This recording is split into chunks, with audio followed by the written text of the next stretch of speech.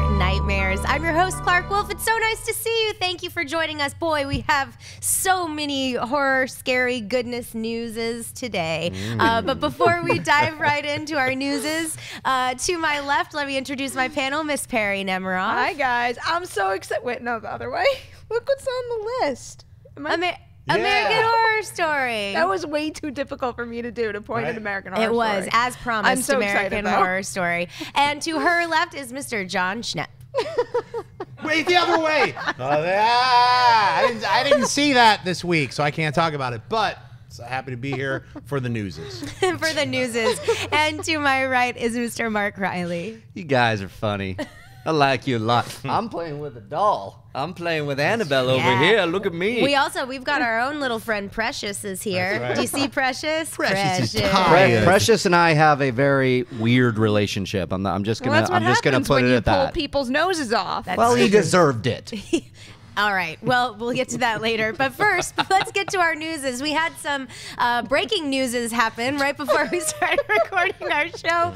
The trailer for Phantasm Ravager has finally hit Entertainment Weekly. Phantasm 5! Look at the ball. Just nuts. Look at it. Boy! So we watched the trailer right before we started recording, and it looks crazy and bonkers and kind of awesome. Reilly, you had a pretty good reaction to this. Yeah, I can't say what my reaction was on air here because I believe I said this is you know what, crazy, and I'm in. I love it. It's Phantasm. It looks like it's just a fitting end of the chapter. Like, let's just go full on apocalyptic Mad Max zombie, whatever is going on in this with the tall man. I just can't wait. So. Yeah, and Schnepp, you've got your tickets for Beyond Fest for the big screening here in Los Angeles. Yeah, you know, October 1st, they're showing the original 1979 Phantasm that J.J. Abrams' company, Bad Robot, restored in 4K. So I'm going to see it like no one else has ever seen it. I guess they're putting it out on Blu-ray and 4K. So excited to see the original, and then the final chapter, directed by a cool pal, talented David Hartman, and written by the original guy, Don Coscarelli. I don't know how they're going to wrap it up, but I'm glad that they did, and I'm glad they got Angus Scrimm before he passed away to finish his role as the tall man. They got giant spheres blowing up buildings. I don't know what's going to happen. I'm excited to see it, though. Reggie Bannister's back, and Perri, how about you? Are you on board with this adventure? Of course I'm on board. How can you not like Phantasm and not be hyped about this trailer? This is absolutely insane, and I'm a little surprised by myself that I didn't expect them to go to such levels. But this is just absolutely above and beyond anything I was expecting to see in this trailer. Right, yeah. It looks like it's going to be a lot of fun, so we'll obviously keep you informed as to, you know, like the movie. You can find it on VOD in the next couple of weeks, I think, before it hits theaters. Is that right, Perri? It says will be available to watch via digital HD and VOD before the pair, October as in 4th. the two movies, come into theaters on October 7th. Awesome. So stay tuned. We'll get a review some way, somehow, even if it's not a full review. We'll all see it and we'll talk about it. So stay tuned for more newses on Phantasm Ravager. And now let's get into our fresh meat. Squish. So many sweaty trailers, you guys. We have all the trailers today. I know. So first up, last week we saw the first look at Lights Out director David F. Sandberg's latest film, Annabelle 2. A brief synopsis states several years after the tragic death of their little girl, a doll maker and his wife welcome a nun and several girls from a shuttered orphanage into their home, soon becoming the target of the doll maker's possessed creation, Annabelle. I wonder if the nun is Valak. Ooh. Yep.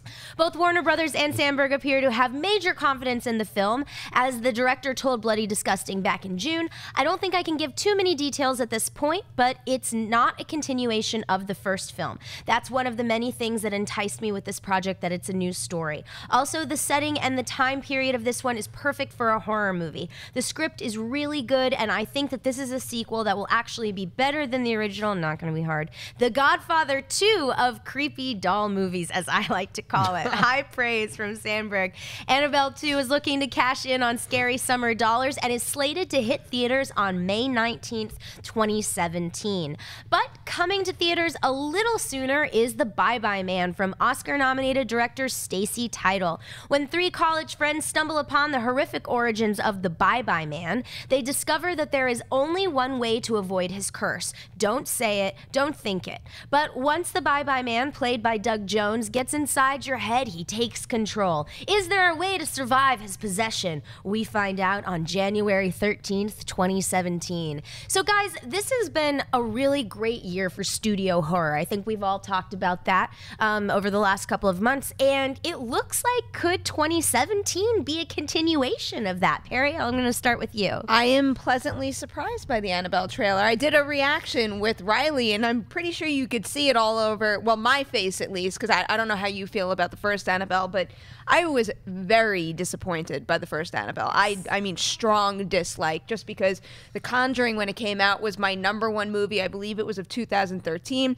and I thought it was just so brilliant what they did with Annabelle in the beginning as the cold open, and that was perfect. And then the mythology they came up with in the other movie was just, it was garbage. It was not what I wanted at all. The doll was not scary anymore. I don't know what they were thinking. This was such a pleasant surprise. I mean, good on them for just, I mean, obviously it's a teaser, so I guess we could have predicted getting this type of teaser, but good on them for keeping it nice and simple, focusing on that one scare, the one like body crack. And, you know, when you focus on one thing like that and you're not throwing something at everybody's faces, that one thing will end up being 10 times more scary. And that's the case. And it introduces something new into the mythology. Like, what is the backstory of Annabelle? Who is that girl and the doll? How do they correlate? Who was she talking to? I just love all those ideas. Yeah, absolutely. I mean, the mythology for Annabelle, I think, is rather convoluted when you look at the first film. Is it a demon? Is it a possession? Does the demon attach to the doll and possess a person? But then there was the cult thing. It's very confusing and weird. Schnepp, how about you? Annabelle, but also The Bye Bye Man was the new trailer. How did you find these two trailers? Well, for me, I prefer to not even think about Annabelle because I didn't even see it. Every one of my friends who saw it said it was horrible, and so the mythology doesn't matter to me. I'm probably never going to see it, but I am going to see The Empire Strikes Back of creepy doll movies, Annabelle too, because I love this trailer. I love that you didn't see what was making all the crickety-crackety sounds. Like, that was just watching her react to the crackly weird, and it's not the doll making the cracks, it's the girl, so it automatically had a creepy vibe to it. So I'm in 100%. I don't care what the other original movie was anymore. This could be my first Annabelle. And yeah, The Bye Bye Man, you know, Stacy's a good friend, so it's like the trailers, I like, you know, always try to be like, hey, look, you know, love you as a person, this trailer better be scary. And the Bye Bye Man trailer is scary, and it does its job. You know, creepy Doug Jones walking around, coming out of the shadows with a broken finger or whatever he is.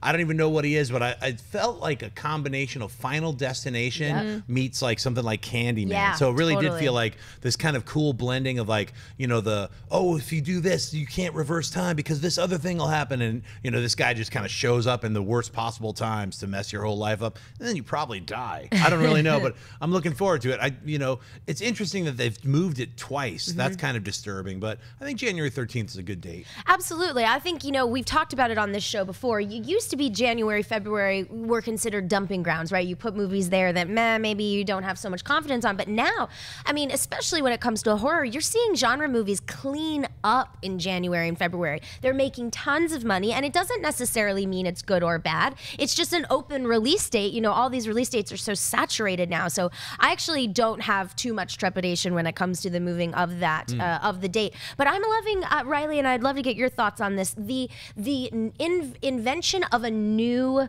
mythological bad guy in The Bye Bye Man, right? I mean, it feels like a very original property, maybe with elements that we've seen before, of course, but I kind of love the idea of a new creature, because I certainly had never heard of The Bye Bye Man before. It's almost like a boogeyman kind of thing. But what are your take on these two trailers? Well, I also got a sinister vibe from it. Totally. Which I liked. And there was a great, the maggot coming out of the eye bit. I was just like, yeah, okay, I like that. I think it's an interesting title as well. I like The Bye Bye Man as a title for a horror movie, a bad guy, a boogeyman, like Candyman, all this that everybody's talked about. So I'm interested in this. I wasn't blown away by the trailer by any means. I was like, okay. For me, it felt a little too much like I've already seen this. I did get the sinister vibes. I did get a little Candyman. I did get, I see your Final Destination reference. So, but because of the trailer, because everybody speaks highly of the director, you know, it's a horror movie, so I'm going to see it. As far as the Godfather 2 of trailers, creepy doll movies, which would mean Annabelle is the Godfather. No. Magic is the Godfather. No, that it's Anthony not. Hopkins Magic is magic totally is the the It's Godfather. not. I will go on record. I thought Annabelle wasn't as bad as everybody says. I thought there were some really great scary moments in it. Just didn't hold together too well. But this, if you want to know, if you want a spoiler alert of my reaction to that trailer, this was me the whole time. You don't even have to watch it. There's some great screen grabs of your face. When I know. when the Everybody crack on Thank You happens. Twitter for making sure that face lives forever on the internet. It was, we were watching it, excuse me, and my face just was like, oh, because that's what that crickety crack did. And I was like, oh, God. And I love that once you read the synopsis and they were like, okay, a doll maker makes Annabelle, that clicked in my head finally. Because why are people carrying around this creepy looking doll? The fact that it's made maybe a while ago, a long time ago, by a doll maker makes a lot of sense. And for me, I could put two and two together going, well, this is cool. It's like a cool old doll for my collection. Because it was always bothering me why this doll was ending up in people's houses. It made after a satanic cult lady bleeds all over your doll, guess what? That doll goes in the trash. Yeah, you throw it away. Sorry. Personally burned. It was insanity. I'm sorry, I could go on. No, Anyway. and moreover, I'm not going to pick up that doll no matter where it is. It's sitting on the ground. I am leaving it on the ground. So this that thing is ugly as sin. Is this like a Chucky situation No, where there's like that's the multiple thing. Annabelles? So I wanna- Or is it like a Hellraiser Bloodlines? Like, I've made this very special, only one of them. You know, it's convoluted, and I mean, correct me if I'm wrong, but you know, Annabelle, the first movie, is really not a creepy doll movie in the vein of Chucky. The doll really doesn't do much. They present the doll in kind of like with, so they mention it in The Conjuring, whereas they say, well, the doll isn't possessed, but there's a demon that's attached to the doll, Exactly. and it's the demon that's doing all this stuff. So really and truly, Annabelle the doll doesn't do a whole lot of anything in the first movie, unless I'm, please correct me if I'm wrong, unless I'm remembering Now this it wrong. movers Yeah, I mean, she's sometimes, there. but it's like, yeah, it Her floats because the eyes demon's But like there's holding a it. demon. Oh, okay. So The demon's that's- like kind of holding it up, and you can see the kind of the shadows, which is what I liked about that movie. I Was some liked of the that shots sequence. because Yep. the demon, this weird looking thing, is like kind of holding it, and then it like drops. So there's some cool moments like But that. then there's a cult lady too, and it's like, this doesn't make any sense. It didn't Those make a lot of sense. characters were all awful. Yeah. Yeah. But so I love how we're also. Perri just went off into another yeah. realm. She's I want to true. see the She's movie right, Cult though. Lady 2. Yeah, Like, don't even oh, make the first one, just make a sequel. So okay, so we're all not the biggest fans of Annabelle, the first one, some less and more than others, Yeah. but it looks like we are all finding this first teaser promising, and I actually am looking forward to seeing a real trailer for this movie. I think it's also important to note that Annabelle 2 reunites David Sandberg with several of his Lights Out collaborators. The production designer, I believe, worked with him on Lights Out, as did another key figure. So, you know, it's got the makings of something that could be pretty great. So good. We've got some promising trailers. Yeah. It's very exciting. Let's go ahead and move on. Everything that's old is new again. And if Mad Max can get an Academy Award winning sequel, reboot, whatever it was, then damn it, so can Reanimator and Toxic Avenger. Okay, so maybe not Oscars in the future for those two, but those two cult classics are looking to get the reboot treatment. Bloody Disgusting did some digging and found that Reanimator Evolution is still in active development with Sarah J. Levin at the helm, working from a script that he co-wrote with Jonathan Scheck, who will be portraying Herbert West in the new version. The confirmed cast also includes Lynn Shay and Brad Dourif. Levin previewed the new movie to Bloody Disgusting, saying, "Our adaptation is a modern rendition of Herbert West, Reanimator by H.P. Lovecraft. Moreover, we're making sure the spirit and the story elements are more loyal to the original written material of H.P. Lovecraft. It's much darker, more thought-provoking, and definitely more grounded in science than the first adaptation. It will be a true horror film with some neat sci-fi layers." And let's not forget about Toxic Avenger, which is coming back to the big screen courtesy of Sausage Party co-director Conrad Vernon. Deadline notes that Toxic Avenger is a reimagining of Troma's cult classic, which tells the story of a New Jersey teenager whose accidental tumble into a vat of toxic waste turns him into a mutant superhero. Vernon shared his enthusiasm for the property, saying, "The opportunity to reimagine a favorite cult classic from my high school years is an honor. Toxie is an underground icon, my favorite kind." Okay, so, you know, look, guys, I mean, I think we've all stopped stop fighting the remake, reboot, reimagining battle. At this point, what can you do? It's all inevitable. But I do think that what we're seeing are people who are true fans of the original material who are actually being given budgets to maybe do something. Now, that might be more so on the Toxic Avenger side than the Reanimator side. But Schnepp, I'm going to put it to you. You know, when creators and filmmakers are tasked to reimagine cult classics, so we're not even talking about these, you know, big movies of a certain time. Right. These are underground, gritty, underappreciated films. Do you as a fan look at this and go, okay, cool, or does it give you some sort of trepidation? I think a little bit of both. I mean, with something like Reanimator, it's a great film. It's got its due. If you have never seen Reanimator the musical, how much fun, and you get sprayed with blood. But and it's really well done music. So I think you know, Stuart Gordon and Brian Yuzna and those guys, when they were making those films, they made From Beyond. They did a lot of really cool, fun H.P. Lovecraft films. I gotta say, it's time to make a reboot or remake, and maybe not do not a sequel. It's a straight up reboot. We're taking Reanimator, like they're saying, we're going more with H.P. Lovecraft's written material. I kind of always like laugh when I hear somebody, we're more grounded in science. Oh, you mean bringing back the dead? Yeah, exactly. You know, or from another dimension, the science. So you know. But I get what he's saying. He's saying we're going to be a little more faithful to the material and not maybe as like big as some of the other, especially like Beyond Reanimator and some of the later Reanimator sequels got. So that's exciting me. Toxic Avenger, you can do no wrong. You know, obviously as the Toxic Avenger kept making more and more of the sequels, they got cheaper and goofier.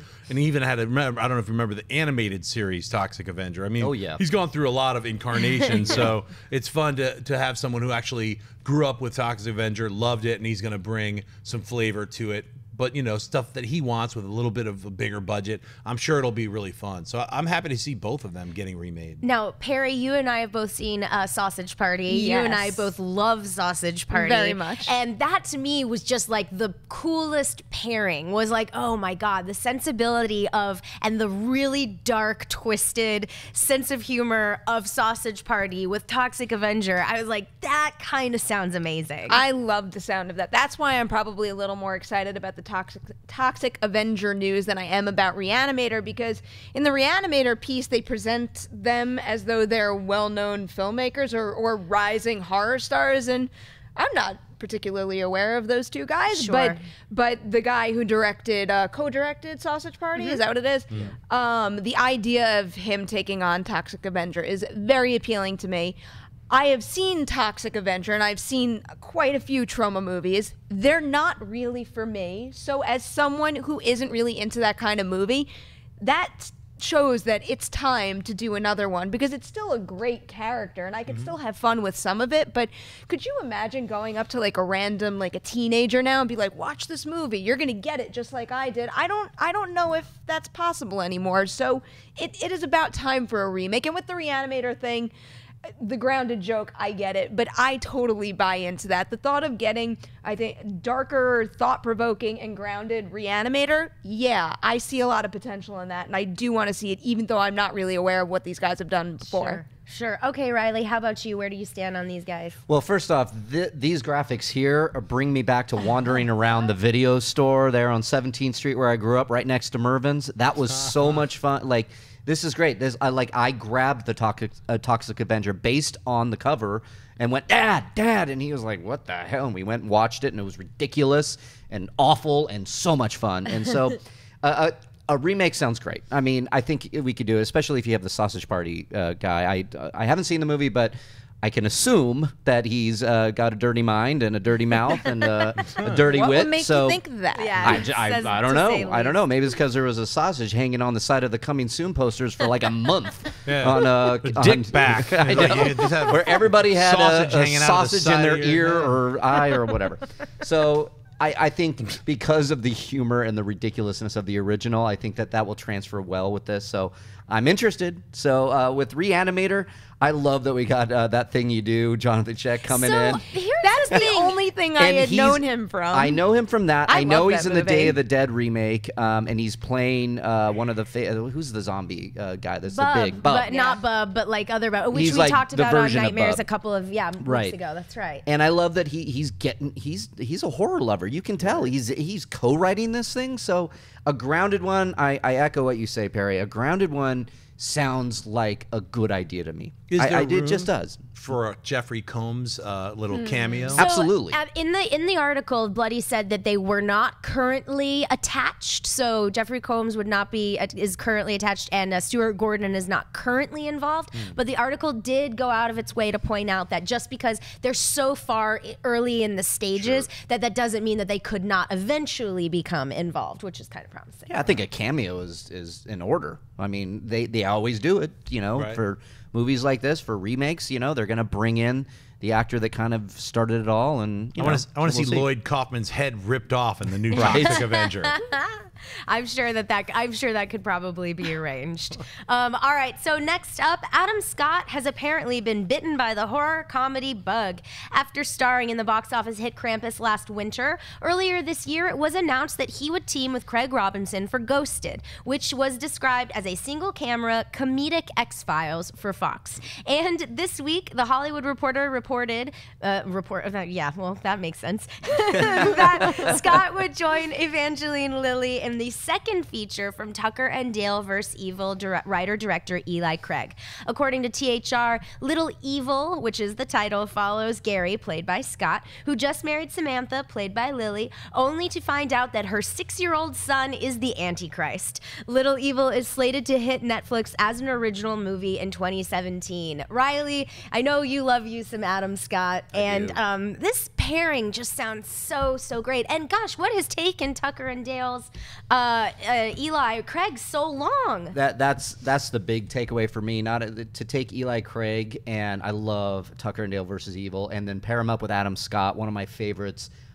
This sounds so much fun. I can just picture him. He is the straight guy in a comedy to this Antichrist. I just picture his dry reaction to whatever this kid is going to do. It's a perfect title. It sounds so much fun. I love Evangeline Lilly. So this is a great pairing. I can't wait. And Perry, obviously, and what's so cool about Netflix is that they have access to all of this information, right? They know what people are watching on their service. And Tucker and Dale, I know so many people that have found Tucker and Dale on Netflix. It's been on instant streaming for a long time. So I think this pairing makes good sense, right? Not that I don't like everybody involved, because I'm a huge fan of Adam Scott. I love Tucker and Dale versus Evil.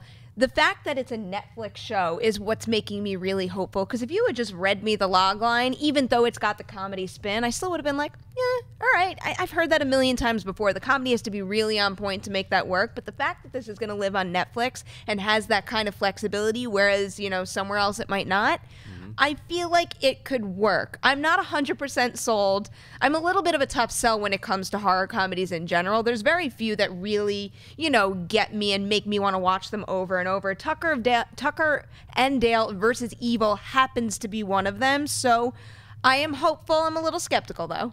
Well, I think it's cool. Netflix is so well known for their shows, but obviously they're really getting into feature films, and I think they're trying to do more horror content and interesting content. So, Schnepp, are you excited by the promise of Eli Craig plus Adam Scott plus Netflix?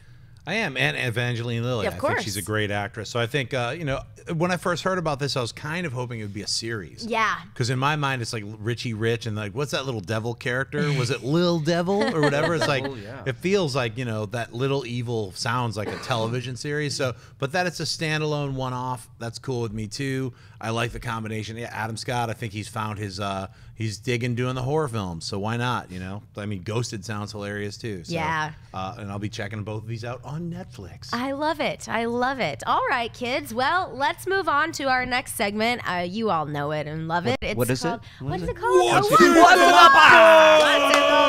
What's in the box? What is it? Brad Pitt's marriage. Oh. Snap! kids are not in the box. I Your hear kids he deserves aren't in it. the box. I hear he deserves it. All right, kiddies. Last week, American Horror Story premiered with a riff on reality television, American history, classic horror movie tropes, and an Oscar winner. We now know American Horror Story Roanoke, which stars Cuba Gooding Jr., Sarah Paulson, Angela Bassett, Kathy Bates, Dennis O'Hare, and Lady Gaga, has kicked off its 6th season with a pretty solid premiere. And I think it's worth noting that this season will be short this year. It will be only 10 episodes that will conclude before Thanksgiving. All right, so most of us watched. Schnepp's going to join us next week, I'm sure. But, this was... Here's the question I'm going to pose to you first, Perri. Did the secrecy I knew this was pay coming. off? I'm gonna say no. Ooh. I don't think that made any difference to me. It still aggravated me, even though there's tons of, I guess, theories, but I guess it's more factual at this point, where people have connected almost every single teaser to something that happened in the premiere episode, which I guess is kind of cool. I still think it was a big, obnoxious marketing ploy that really upset me as someone who was very excited to find out the theme, you know? And I was a little bothered by the fact that this episode didn't have the traditional American Horror Story credits. Oh, it didn't? No, and that's such a big deal. It's like, even though maybe certain episodes aren't as memorable, I feel like the season as a whole, I can picture every single season credit. I just love the art that goes into that, but I don't like what they did.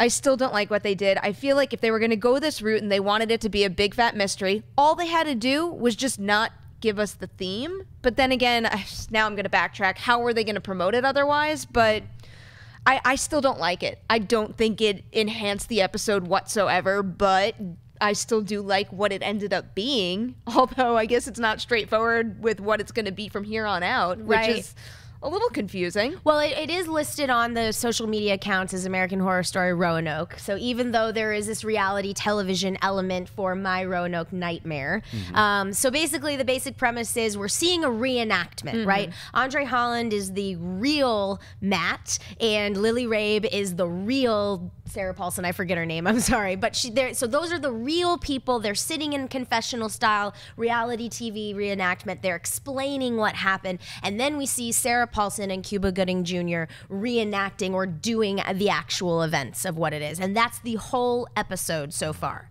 So now I feel like though the format is still kind of up for grabs. Something tells me that we are not going to be stuck to this all season. Reilly, what are your thoughts? Yeah, well, to speak about the marketing campaign, as you know, I only saw the first season, and they all left me, and I was like, leading up to this, we talked about it. I understand people's frustrations with it. I was getting there too, just being like, I don't know what's going on, but I didn't really care that much, to be honest with you. I was like, yeah, I'm going to check it out. But then the day shows up, and I realized I was in. I'm like, I have to watch this. This is must-see TV for me right now. I need to find out what everybody's talking about. I got swept up on the hype, and I got to tell you, it was really fun to kind of just let myself go and be like, all right, I'm making a date with my TV tonight. I'm putting this on, and I loved it. I absolutely loved it. I loved the reenactment. I love that they did it this way. Maybe it's because pretty much every night before I go to bed, I watch these true crime series where they do the reenactment. So I love that premise. And to see it go into this with the kind of, there's something ghostly going on. I like how you watch that before you go to bed. It's weird, I know. I mean, it's, I got a ghost in my house too, so whatever. But it landed with me, and I like that, and I'm really interested. And inside that, I'm sitting there watching the first episode going, wait a minute. Maybe they're all the teasers. Maybe they're going to do reenactments for all the teasers. Are we going to get an alien abduction kind of thing? Are we going to get this weird, spider thing in the face thing? I don't know. So that's what's interesting to me. I don't know if they're going to go that route, but there's possibility where now I can't wait for Wednesday. See, this is what I don't like, though, that we're still guessing. It's uncertain. And that's what I like. That now I'm must-see TV Wednesday. It's like I haven't felt this way about a show in a long time, actually. How many seasons of American Horror Story have you watched? 1. See, this might be the difference then, because I'm such a hardcore fan where I've seen every single one. I totally get that. It's funny because part of the reason I love this episode is because it deviates so much from past seasons, particularly in terms of format, but I do like, you know, the coming home feeling of being within an American Horror Story theme that I can wrap my head around from day one. So as much as I love this premiere episode, I am a little frustrated by the fact that we are still talking about, oh, what if they do like the spider one next and whatnot. Well, I mean, we did see a preview for next week, and we did see, so Kathy Bates' character appears to be a ghost from maybe a settler or something like that. But we did see glimpses of a continuation of this week's episode. Exactly. So that brings up the question. I could be completely off. Is it just like 3 episodes to tell that particular story in Roanoke and then we move on? I don't know how they're going to do that. I get the frustration. I think I might be a little frustrated if it doesn't land correctly for me and then they move on to another story and it's not cohesive like the past seasons have been. So it's just interesting for me how the idea of not knowing what to expect, even though we've had the first episode, is fascinating. Well, and I also think too, you know, one of the things that I like that we did get was we got, you know, the things that I had sort of been wanting and saying out loud, like, look, this is what I want American Horror Story to do. We're in a small town. We were dealing with, you know, social issues with an interracial couple who is clearly not necessarily welcomed by the people in this small town. You're dealing with, you know, a family melodrama between the sister-in-law and her problems. You're dealing, you know, there's a lot going on. So we have that, and then, you know, of course we have the ghostly mystery, and we have all of those elements as well. So I think that it's a promising start to the new season. The cast looks incredible. Yeah. And they're fantastic. They were so good. It's funny to me right now that I'm picking on the open-endedness that this marketing campaign created, because my favorite thing about this episode is how contained and focused it is, which is very, very unusual for any season of American Horror Story, where you have a bajillion characters and there's like a creature in the basement here, but there's aliens over there. This is just focused on like a very human story within a family, within a house, and I just love the fact that I'm so into them and their relationship. The whole thing, it's not necessarily about the horror of the situation, even though that is highlighted, obviously. It's about who they are as people and what they went through and why they ended up in this place, and it makes it mean so much more. Yeah, that's what got me, and the fact that we have OJ and Marcia Clarke getting together, which was I thought it was awesome because, you know, and maybe it was a brilliant move by FX to get me in the People versus OJ and then move right into this, because I love the People versus OJ Simpson. So this was just so much fun. But yeah, I love the story on seeing what they went through and the kind of the tragedy that they went through, her losing the baby, and then they move out to this wherever in Roanoke, in the middle of nowhere kind of place with you get the hills have eyes feeling with the rednecks and the hillbillies. It just got me and has anchored me. I just want to see more from it. And at first I was like, oh, are we going to get the whole season of this? Cool. I'm fine with that. But now I don't know. I am very curious to see if this format carries over. Yeah. Because you don't see any signs of it in the next episode preview. Right? I don't think we see Lily Rabe or whoever plays Andre Holland. Yeah, I think they're going to be around. I think they're going to be around for a little while. So we'll see. American Horror Story airs on FX on Wednesday nights. Did you guys have anything else you wanted to add before we move on? I want a title sequence next episode. I'm going to be really disappointed if I don't get one. That's fair. That's fair and well deserved, I'd say. So nobody tried to guess the theme and win a Mercedes. Is that right? Someone. I didn't even know that was there. They announced the winner at the premiere episode. Somebody got a car. It wasn't us. Well, they definitely made you know that premiere episode was brought to you by Mercedes. I think it happened like 4 times throughout the episode. Yes. I know. Yeah, that's the other thing I took from it. All right, moving on. Next up, Game of Thrones and Underworld Blood Wars actor Tobias Menzies has been cast in AMC's upcoming anthology series The Terror, based on Dan Simmons' 2007 novel and produced by Ridley Scott. Deadline provided some additional insight into the series, explaining, written by feature writer David Cagnech, who showruns with Sue Hugh, the series is set in 1847 when a Royal Navy expedition crew searching for the Northwest Passage is attacked by a mysterious predator predator that stalks the ships and their crew in a suspenseful and desperate game of survival. It is a fictional account of Captain Sir John Franklin's lost expedition of HMS Erebus and HMS Terror. Menzies leads the cast as a member of the Royal Navy. All right, so this sounds like a very high production value, high concept anthology gamble in a way from AMC, but I kind of love it. Reilly, what did you hear? You know, you've got Ridley Scott, you've got this character actor who's been in a handful of things that we all enjoy, and you have this weird period military, you know, monster thing essentially. Yeah, creature stalking the ship. That's all I need. I'm a huge fan of Leviathans in the deep, so this sounds interesting. Also, it's AMC, which I just have complete faith with every show they put in front of me. Whether or not I stick with it, the production value, the story, the writers, the actors are all good. So AMC has a good record for me. So this sounds very fascinating. I like the idea. I don't know how they're going to do the anthology, so I did a little research on the book itself. And the book, haven't read it, but it says from multiple different perspectives of the characters and the crew and how they interact with each other. So they might jump from character to character.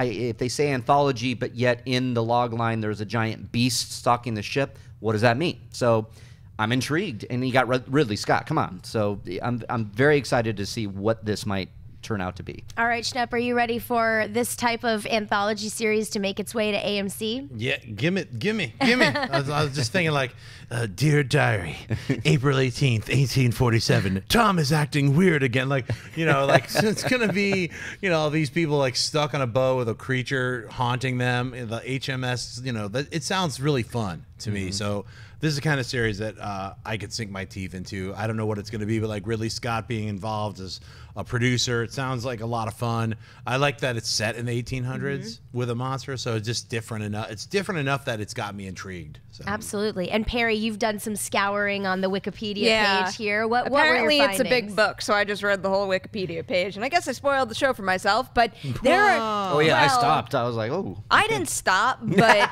Even though I know... don't spoil it for us. I'm not going to spoil anything, obviously, but even though I know the fates of certain characters, there's just like a wealth of horrific things that happen in this story beyond the actual creature. Like very, very real, grounded, like very realistic things that could happen if you're on a boat and you go to this type of terrain and you get stuck. You know? I mean, it's common sense. Just think about, you know, being frozen and going hungry and all that stuff. So every little thing like that is in play in this situation. So again, echoing what Reilly said, I don't know what they're going to do with the anthology format, but there's certainly more than enough horrific scenarios and material to pull from. I love this idea. I am so pumped for it. And I like Tobias Menzies quite a bit too. I don't know if any of you guys watch Outlander. Oh, I do not.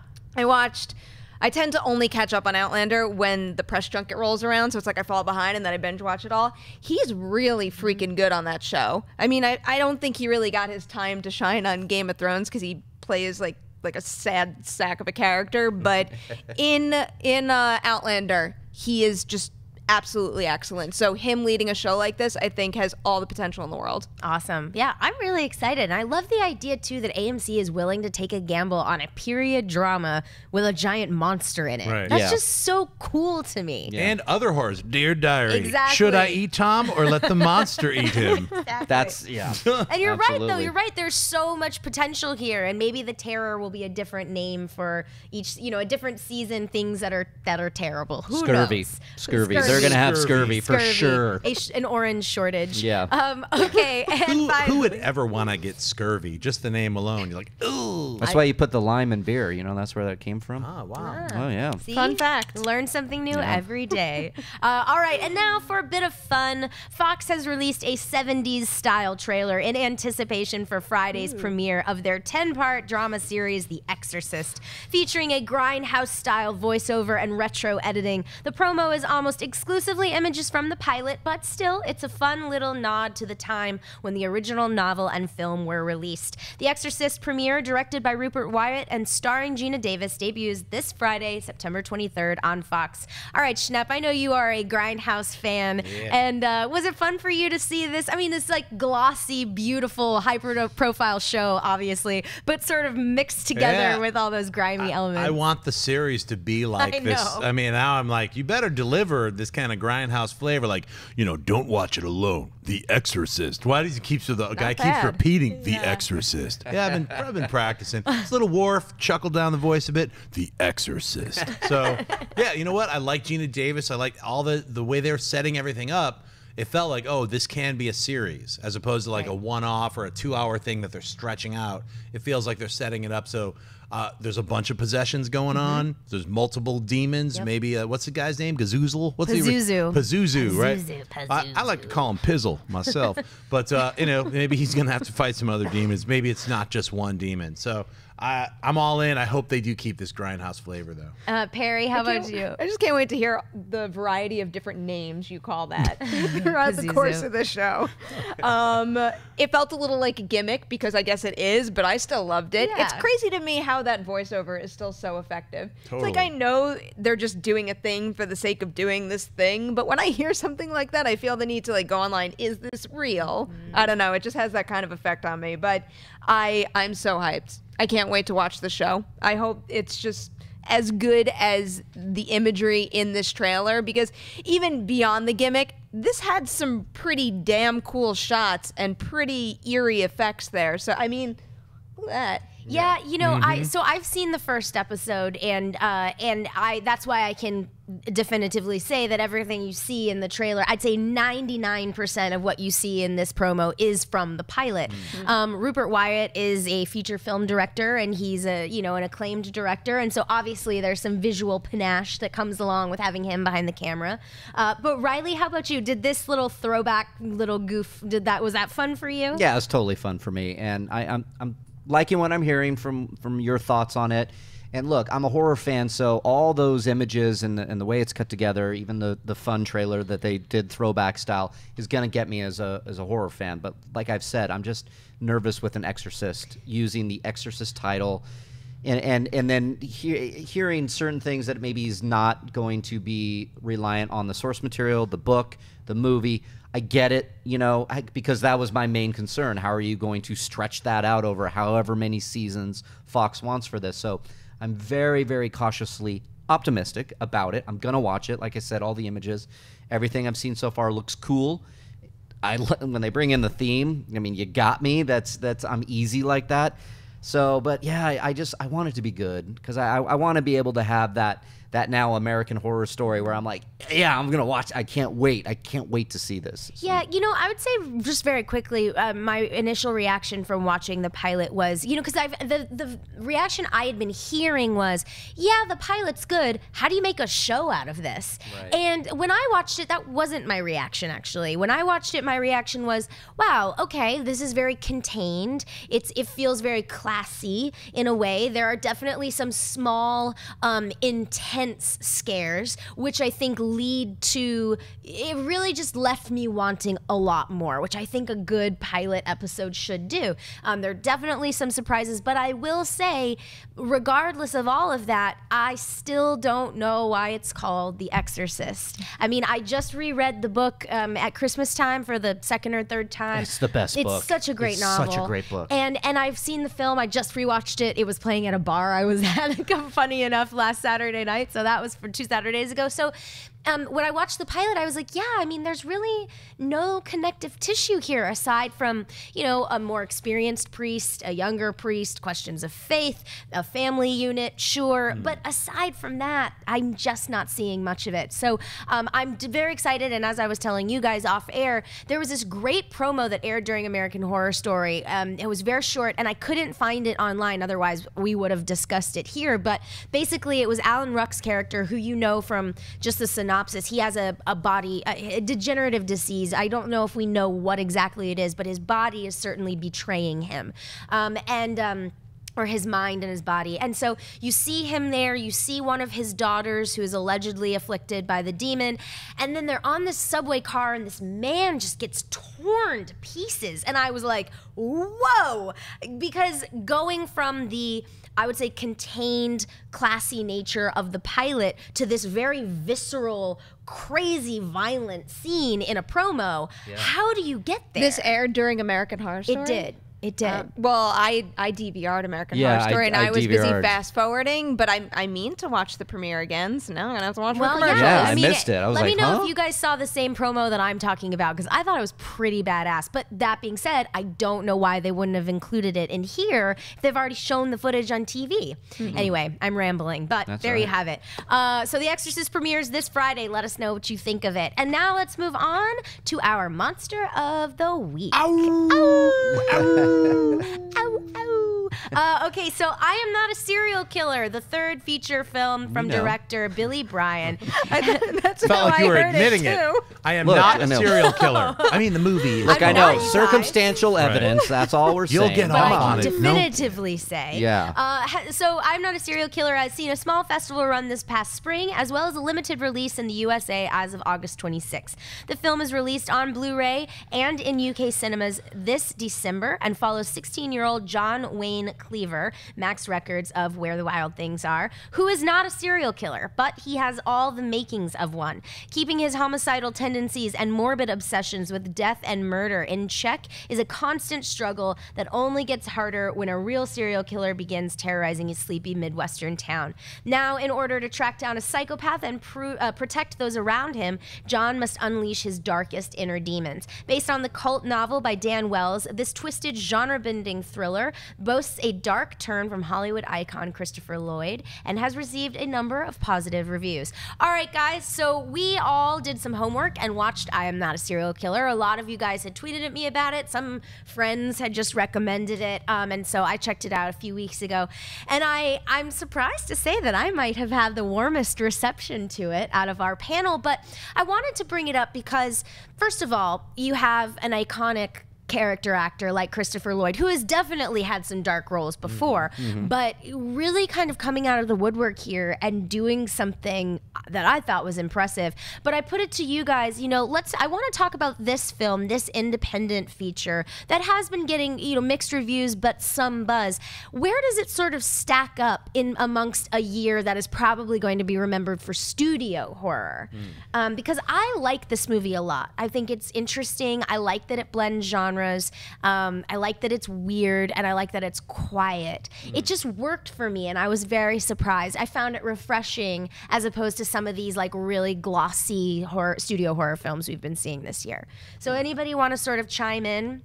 I guess I'll start. You know, I thought it was very well shot. You know, it didn't land to me. I know you said it's a very you have a most positive response on the panel. It didn't land with me that well, but I want to acknowledge the fact that they made a hell of a movie. It was shot well. It was acted well. I really enjoyed that aspect of it because I've made a horror movie and it sucked compared to this. Let me just put it that way. So I know how hard it is to make a movie. To do this, it is great. Now, the story didn't work with me. I had a lot of questions about it. I was wondering why, you know, it just seemed to be this small town for as many killings as happens in this movie. It seemed a little far-fetched for me. It's a small town. You know, how can Christopher Lloyd's character kind of, are we talking spoilers, by the way? We'll put up, Cody, can we put up in case you know, I don't want to ruin it because spoiler alert. Before you say what you're about to say, because if you read the synopsis for this novel, it's very clear what's going on. If you read the synopsis for the movie, it is not. If you watch the trailer for the movie, it is not clear exactly what is going on. And I ventured onto this movie's Twitter account and had the twist spoiled for me. What? Because the Twitter account of this movie retweeted somebody who said, you know, I won't say what it is, I'll let you reveal it, but 20 minutes in, there's a big holy shit moment, and what? And they retweeted it. And I was like, wow, I really hope they didn't just give away a major twist in this movie, and they sure did. Yeah. Okay. So Reilly, we're gonna talk spoilers. So if you want, and by the way, you know, it's nice to have this be a surprise, but as I said, if you've read the book or even the synopsis of the book, the surprise is revealed. Okay. Well, that's interesting then. I like this as an exercise of I didn't know anything other than, hey guys, we're going to talk about this, and I think it's, and I believe it is so important to support movies like that. So I want to go out there and say that first, because it's blood, sweat, and tears to make movies like this, and to see Christopher Lloyd, again, who I think is phenomenal in this, I will say that. It was just hard for me to follow along with that. It didn't get me. So the twist being, I guess, I don't even know what you call him. The book calls him a demon. Okay, he's a demon. I get that, and I like non-traditional demon. No. Non-traditional demon, and I get the big reveal, because when that happened, I tell you, it didn't land with me. I don't know why. I was just like, okay, I could kind of see it just in his performance, which is weird for me to say that he's so good, and then that performance, then that reveal didn't land with me. Maybe it's because, I don't know, I'm used to big budget horror movies. I don't know. Maybe they needed more money to get it in there, but it always starts for me with the story. And it like I said, it just wasn't, I was questioning a lot of it. I was like, well, okay, how is he doing this? Before the big twist, I was like, well, this old guy is killing all these people. Pulled me out of it, and then the twist, okay, so I'm going to follow along with it. But the main Christopher Lloyd and Max Records were phenomenal. I dug the premise of he's a sociopath, diagnosed, so he wants to do things that take him away from doing something bad. I love that premise, but then I was wondering why he wasn't, I don't know. Yeah, you can see it didn't land. Yeah, I get that. All right, guys, how about you? We're always on the same page. I had a very similar reaction, and I had seen this when it premiered at South by Southwest, but I had seen it to prep for the interview, and like you guys know how it is at festivals sometimes, where you're cramming last minute and something pops up. So I didn't really watch the movie in the best circumstances, but I ended up having the same exact reaction watching it again to prep for this show, which is kind of exactly how you felt, Reilly. I can't really articulate what it was for me that didn't work. I can't say this isn't a movie that I wouldn't recommend for a specific reason. I think every element of the actual production is so on point, and like, damn, Max Records. He's so good. Wow. He's so good, yeah. That is a very talented kid. I mean, I don't know what he's been doing since Where the Wild Things Are, but whatever his track record is at this point, keep doing what he's doing, because this kid can act. Yeah. And I think Christopher Lloyd was great too. There was something about it, and I think it might be, it's a very slow movie. You definitely need a lot of patience to actually, you know, really see the fine print and appreciate what the character's transformation and what he's going to and how he's reacting to all the things he's discovering.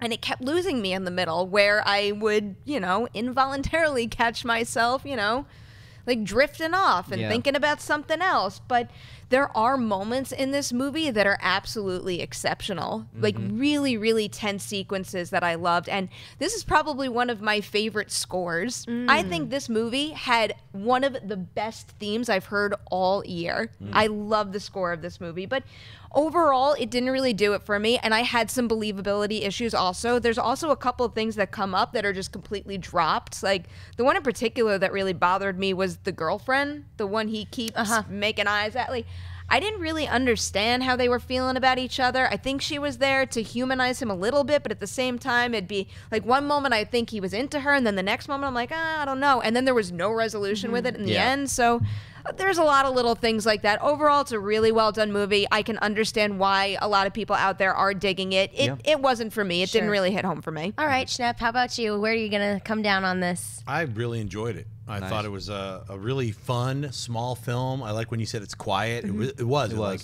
and it sat in its quiet moments, which I really appreciated. I thought, what's his name? Max Records. Incredible performance. Yeah. Now, you know, where the movie suffers are from some of the other actors and actresses who aren't on the level of Christopher Lloyd or Max Records, where the low budget part of it felt like, oh, we're rushing through it, or maybe those actors didn't get the chance to really get into the role. So it just felt like, I'm saying the line now. Some of those parts in cheaper horror films are usually, or just cheaper films in general, if they can't get the time to workshop the acting. Sometimes the acting falls flat. So that, to me, even in the smaller scenes, sometimes it was a little like, I wish they didn't have that person say that line. Those are the times when I came out of the movie. But overall, I really enjoyed it. I liked the weirdness that Christopher Walken's, almost like, not Christopher Walken, I'm sorry, Christopher Lloyd had that bizarre like stringlety hand thing. I was like, oh, it's like, it's from the thing. It reminded me of the thing where you like had that, even with the screaming, it was right out of the thing. I was with the movie all the way through, right up to the end, and then that's where it kind of lost me, is when the little like horse creature, whatever it was, like crawls out of the body. We still got that spoiler up, son. Yeah, just letting you know. But I didn't mind that it was like, I love that he was a sociopath. So the girl dropping in and out, it's like he doesn't know how to have a girlfriend. He's hanging out with that kid. He said, look, I only hang out with you so that I seem normal. Remember, it was like, but you've been hanging out with me for 2 years. Like, you're just this thing that you know what I mean? Yeah. How he explained to the bully, like, you're just a box to me. I love the dialogue, and I'm sure it might be from the book, but I thought some of the scripting was really strong, and you get into the mind of someone who is not a serial killer yet, but you could see exactly how someone who would think about, like, I see you as like, I could just cut you up, and it wouldn't affect me at all. It was like that line to that when he just made the bully leave, things like that. I thought were really strong and played really well directed. The ending with the little creepy kind of horse creature, man, to the director, I would have been like, dude, don't use CG, get get a practical effect and don't make it humanoid. Just have it crawl in a corner and be this talking thing. And then it would have been, I personally think it would have been a really good film, because by having that kind of humanoid horse gray thing, it ruined it for me. It was a cheap effect. It didn't look good. It looked fake.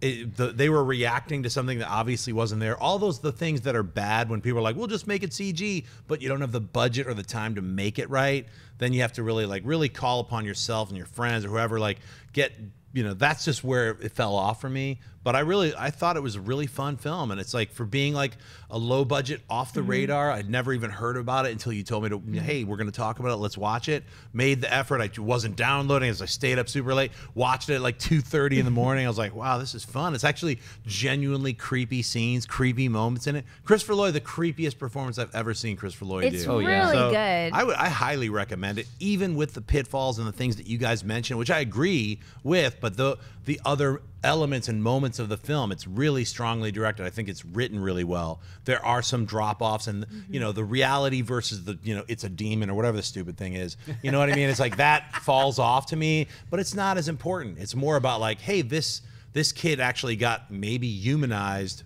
And that's the key. That's the thing that I wanted to bring up that I just think is really interesting, is the idea that this human child has been told, you are not human. You're not human because you're a sociopath, and your human tendencies are not there. Therefore, you have to act and behave in such a way that is human, using quote fingers. Whereas with Christopher Lloyd's character, who has a wife, who has a true love story, he is arguably more human, even though he is not human. Yes. And so I very, very much enjoyed the two of those. You articulate it much clearer than the movie does. Really? Because I got mixed messages on that same thing from different characters. But back to the ending a little. The part with the creature that threw me was its face. Right. I think we need to hear it utter that last line to really make the whole thing come together, because that's important. That's important for Christopher Lloyd's character and for Max Record's character. But something about the face, giant horse face, whatever it was. The whole body looked great, but something about the face looks like it came out of a fantasy movie somewhere, and not a horror fantasy movie. No, it looked like a weird fairy. Yeah, like a bunch of really big. Yeah, I got stringlety arms. All right, any last words from the panel? Go see it. It's rentable. I say thumbs up. Okay, good. Well, you can check out I Am Not a Serial Killer. It is available on VOD, and will be out on Blu-ray and be in the UK in December. So, yeah, there you go. Fun. Good. Glad we talked about it. Okay, let's move on into our Twitter questions. First up, Wayne Naylor writes, I just saw Don't Breathe for the second time yesterday, and it reaffirmed my belief that Jane Levy is a really underrated actress. What other actors and actresses do you think are really underrated in the horror genre recently? Great question. Love this question. I'm just going to throw out two. I was stumping for her when it came out. I just thought she was incredible, and I hope we see her everywhere else. Is Essie Davis, who's the lead in The Babadook. I just think her performance is one for the ages. And also, I want to throw out Dennis O'Hare, since we're talking about American Horror Story, because I think, first of all, I never recognize him. Like, for the first 3 seasons of American Horror Story, he would show up and I would be like, wait, which one is he? I didn't even. But this past season in Hotel, he plays a transgender character called Elizabeth Taylor. And boy, I just thought he was so the heart and soul of that whole season. I was so moved by him, and I think he's very underappreciated. So those are my two. How about you guys? Jump on in. Dennis O'Hare is so good. And Essie Davis is also great in Game of Thrones, except that her character got, that storyline wrapped up in a way that I didn't like. But she's fantastic in the role. Jane Levy is such a good example, too, for that, whoever sent in that Twitter question. I think she's fantastic and deserves so much credit for everything that Fede Alvarez put her through. Totally. Mine goes to Pat Healy. Ooh, why isn't Pat Healy a thing? He should be like a big famous name at this point. I've seen, even outside of the genre, I've seen so many fantastic performances of his. Just to name a couple things that you should totally check out: The Innkeepers, Cheap Thrills, which is one of my favorite. And we've covered Carnage Park on here. E.L. Katz is Cheap Thrills, fantastic movie. Oh, I love that movie. And it's so rewatchable. I've seen it it really is. And I'm good friends with Pat. It doesn't even matter. It's still a great film. Like, I wouldn't just say, pimping him out. I'd say, like, man, it's Keckner. All the people in that film are incredible. Ethan Embry. Yeah. But Pat, there's a good one actually, Ethan Embry. And if you're not aware, because before I saw him in Cheap Thrills, he was just my man from 90s movies. I had such a crush on him in Empire Records and Can't Hardly Wait. And then all of a sudden he was that in Cheap Thrills. And he was so good at it. And now we have The Devil's Candy coming out. Smoking hot in Devil's Candy. Yeah. So, all right. I'm going to give mine then to Pat Healy and Ethan Embry. For being smoking hot. All right, gentlemen. You mentioned Pat Healy. He happens to have a little small role in Starry Eyes. Ooh. I'm going to give it to Alex Esso, the lead from Starry Eyes. I thought she was fantastic. And then what other films is she in? I thought it was an amazing debut, so I'm hoping to see more from her. Marcus Dunstan's movie The Neighbor. She's the lead, which just came out or is about to come out. That's the one with Bill Engvall as the creepy neighbor. Oh, cool. So awesome. Alex is lead in that, and then she was in Tales of Halloween. She was in Axel Carolyn's segment. Sorry to interrupt you. Yeah, that's one of them I was going to list off. Good choice. I'm going to jump off the Twitter question and go Don't Breathe with Stephen Lang. Oh, nice. Totally. I mean, come on. He was fantastic in that movie. He said 3 words and it just conveyed this dread of a character. And it's how complicated his character is in the movie and tragic as well. So love him. I know he's the bad guy from Avatar, but now he's the blind bad, doing what he thinks is right in his mind in Don't Breathe. And then I got to give a shout out to the little girl in Conjuring 2, Madison Wolfe. Oh, she's great. She was fantastic, and so I think she's coming up in another movie. I thought maybe was she doing another horror? Maybe I'm wrong. Probably you're gonna hit me up on Twitter and tell me I'm wrong. So, but yeah, Madison Wolfe, she was great. It's funny you mentioned Stephen Lang and Don't Breathe. That movie alone has launched. Now, next year in 2017, we're going to see an onslaught of reality horror movies. Right. That's what all the studios are looking for now. Not like Supernatural or anything like that. That's like if you got a reality, not like found footage running around reality, or not like a reality TV show, but like a reality like Don't Breathe. You got a good chance of selling that script. Yeah, maybe that's what they're looking for now. Well, just like the home invasion thrillers that we got a lot of. Now it's this kind of which thing, can be a similar reality thing. So yeah. Okay. All right, next up, Alex Porto asks, do you guys have any recommendations of satanic cult movies, like Safe Haven from VHS 2, for example? Great question. I'm going to throw out an OG, Rosemary's Baby. Yeah. If you haven't seen it, watch it. It's great. I love that Safe Havens one. Oh my God, it's my favorite. God, it's so creepy. God, it's freaky. I'm going old school, too. Children of the Corn. Ooh. Not 1984, though, so not totally old school. But this is just a bonkers 80s horror movie that I love. Stephen King, based on a short story by him. I know he wrote a draft of the script. It's just weird. It's kind of scary. Again, it was that VHS cover, this blood red, the sickle. You know, yeah, getting the corn, and I picked it up again. I was a big horror kid, so watch this. It doesn't really hold up. I will say, I know it was on AMC a few years ago during Halloween, and I was like, I don't remember it being that. So, and then they made 87 sequels, but yeah, Children of the Corn. All right. Malachi. Even though that kid's not, the actor was there, somebody was like, yo, there's Malachi. I was like, technically that's not his name, but I know why you're calling him Malachi. Because I did the same. It's the red-haired guy like, who was yelling Malachi. The little tiny guy who with the Reapers had, who ran everything, that was Malachi, but everybody always calls the red-haired guy Malachi, including me. So anyway, I'm not going to talk about that. I'm going to talk about Race with the Devil, Peter Fonda. And that was like one of those films when I was a little kid. It scared the hell out of me. That just people in a camper, they happen to stumble across some satanic ritual, and then they're chased by Satanists the entire movie. It's such an amazing, fantastic, creepy, freaky film. So that's an old cut. Angel Heart, also a little bit less old, but still old. Mickey Rourke makes a deal with the devil. You got Robert De Niro as Louis Cypher. Wonder who he is. Rolling eggs, eating some eggs, having some fun. Satan, son. I got a couple more, but what do you think? Well, VHS 2 is just fantastic. I love Safe Haven. VHS 2 was also in my top 10 of whatever year that was, and I liked all the segments, but Safe Haven is just so above and beyond. Since you're on that, was it the alien abduction one in the I like VHS that one as too? well. Yeah, okay, yeah. good, because I love that one Alien too. Abduction, Safe Haven, Phase 1 clinical trials, and a ride in the park. Oh my God. Oh, the ride in the And park. Then nobody cares about the wraparound. Sorry, Simon.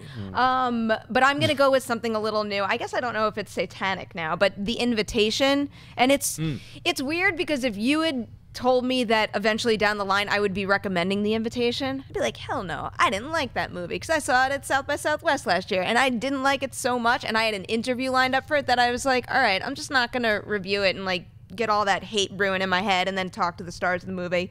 Since then, I watched it again and I liked it a little more. Then I watched it again and I like it a little more. I feel like that's a movie where knowing the ending helps the rest of the movie, where now every single time I watch it, I'm looking for more and more details, and you're making faces at me. I just think the reason is because I also didn't like the movie, but I feel like it's because I knew the ending from the first frame of the movie. Wow. So I actually have the opposite. It's like knowing the ending did not help.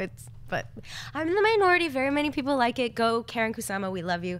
And she's got a new movie that she's about to do, which we'll talk about at some point. I got another one, Prince of Darkness, John Carpenter's, with that weird, Satan's inside this viscous fluid. They're like spitting out Satan juice to turn other people into Satan. Super creepy and weird. And it's like, it's got Father like reaching through the mirror. All those moments are so amazing. You said Starry Eyes earlier. I think it's Starry Eyes, definitely yeah, a cult works. movie. Updated Definitely, Rosemary's Baby, if you're an actress. Annabelle. House of the Devil. What? Which you guys House of like. the I didn't Devil, even know how to yeah. react to that. And The Sentinel is a satanic cult movie, It certainly is, with a bunch of weird creatures at the end. You got to walk down that staircase of weirdos. Yeah, so those are just a couple. And does anyone have any more that they want to throw Devil's out Advocate.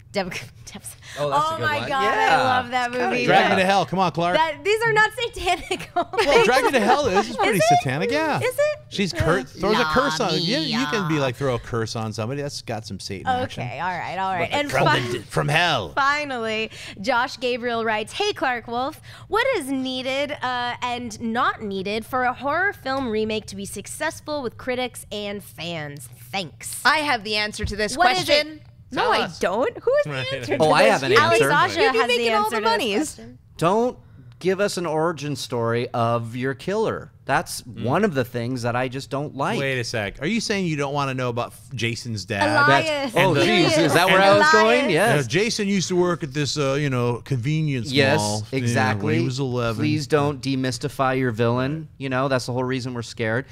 Now, not always, and so it goes to my bigger point. It's all in the story. It always is. It's always in the script. It's hard to remake these movies that we know so much about, especially us sitting here, that we grew up on these Friday the 13th or whatever your du jour is. Like, I just don't want to see Michael Myers in, but behind the scenes making masks and talking about how his family, whatever. I like the shape. I like him in the shadows and coming out and being the boogeyman that we know nothing about. for me, if you have your slasher movies, which is my bread and butter, these slashers need to be a little bit of a question mark. That's where I feel they make these errors, which the new Nightmare on Elm Street remake as well. It's like we get this whole backstory of Freddy, and it goes into being weird too. It's like they actually made him. They nod to him being a pedophile, right. And I'm like, okay, I get it. Now he's like really bad, but there was something about the original Friday the 13th, Nightmare on Elm Street, where it was like Freddy Krueger was a child murderer, and then they just hunted him down and killed him. Right. And that's all we got. We don't know why he did what he did. A pedophile is a different kind of thing where you get more into the head of this person, like, whoa, he's really And it kind of ruined it, I think. They ruined the character of Freddy Krueger a little bit by adding that element where it's just a little too gross. It's too gross. You can't root for him. I mean, the whole thing is, you like Freddy, even though he's a horrible villain and a child murderer, you kind of, there's something attractive about him. Right, because that kid won't stop screing, oh, Freddy will cut his head off. You can just kind of get into that because it's not real, but like, you don't want to see anything else like that. Sure. I think the key to making a good remake is understanding what the first film was trying to do, and then expanding on that. I think that's sort of what Alex Aja was getting at when he was talking about what he would have done with the Friday the 13th movie had he been chosen to do it. And I think, there's a lot of movies that have incredible ideas, but maybe don't have a great execution. And so taking those ideas and building on them, or the message, taking the overall message and applying it to, now or present day or what is horrific about going on now. I think those are the key. I think it's really understanding what, this is literally what Alex said, but I agree with him. Understanding what about the first film makes you love it, what works about it, and then building on top of those things. But you have to have an understanding of the first film, even if it's not great, even if it's not successful in its execution. At least that's my opinion. I think a remake, especially if you're going from something that's 10, 20, 30 years ago, you have to look at it. Why was it successful in that time period? And what elements of it can you take and then turn and mirror and reflect in your society that you live in now, but still keep what that original thing was? So those are harder things to do. I mean, some films are just direct remakes, reboots. Some films try to do something a little bit different, but stay within the same context of it. Every single one has to be like, I look at it like the more successful remakes, not reboots, but remakes of films are ones that mirror what we're in now, but take what was successful about the old film and just kind of update it. Sure. Perry? I don't know. I'm hesitant to say this can't work. It's like when we talk about remakes and stuff on this show, I might not want a Jason origin story, but I'm not going to go as far to say that it couldn't be done. I just think the answer to this question is simply writing a good script and making a good movie, and you could have any idea at all, something we could never even imagine, and it could work if the movie is executed well. So I think that it's as simple as that. Obviously the challenge is coming up with a good idea, which clearly very many people have a problem with, but I don't know if I'd want to box anyone in and say, oh, that's the wrong way to approach a remake. I agree. And also, I mean, you could look at like Bates Motel as a perfect example of like an origin of like, hey, I don't want to see the mom. Hey, guess what? You're going to see 4 seasons of the mom and everybody loves it. So, I mean, I haven't seen Bates Motel, but that's an example where you could say, I also think keeping the tone, like whatever tone you're going to stick with, keep it. Don't flip flop and flip around. Whatever the movie is that you're making, if it's a remake and you've like kind of locked in on the what you're taking from the original and bringing it into the now that we're in now, keep that tone. Whatever that tone is, and don't make sure that you keep it steady. I mean, that's for me like a good example is that I'm Not a Serial Killer. The tone of that film kind of flip-flopped for me a little bit right at the very end. Spoilers anyway. But so that's another thing I'd add. Yeah. Great. All good insight. Okay, guys. Well, that's going to do it for us today. Thank you all so much for watching. I would like to thank my panel. Perri, where can everyone find you on the internet? You guys can catch me at P. Nemiroff on Twitter and Instagram, right here on Collider Nightmares and on Best of the Week every Saturday. Also, if you are one of the many people tweeting at me angry that Child Eater sold out at Brooklyn Horror Film Festival, we got a second screening, and there's tickets available. So, Sunday, October 16th, 10:45 p.m. If you want to get a ticket, go to Brooklyn Horror Film Festival's website. Awesome. And Mr. John Schnepp? Hey, you can find me on Twitter and Instagram, just at John Schnepp. You can find me tomorrow on Movie Talk and Collider Heroes. And I'll be in New York at the New York Comic Con. I'm going to miss your thing, but I'll be there from the 6th to the 9th. So come and sweat it out. Wonderful. And Mr. Mark Reilly. You can find me at Reilly Around on Twitter and Instagram. I will be back on Collider Nightmares next Tuesday and this Sunday's Mailbag. Love it. All right, and you can find me at Clarke Wolfe, Clarke with an E, Wolf with an E, on the interwebs. And don't forget to watch Collider Movie Talk tomorrow morning. Thank you all so much for watching, and until next time, we will see you in your nightmares. Hey guys, if you like this video, click the thumbs up button. Also, make sure you subscribe to our YouTube channel. It'll help you stay up to date with everything we've got going on here at Collider.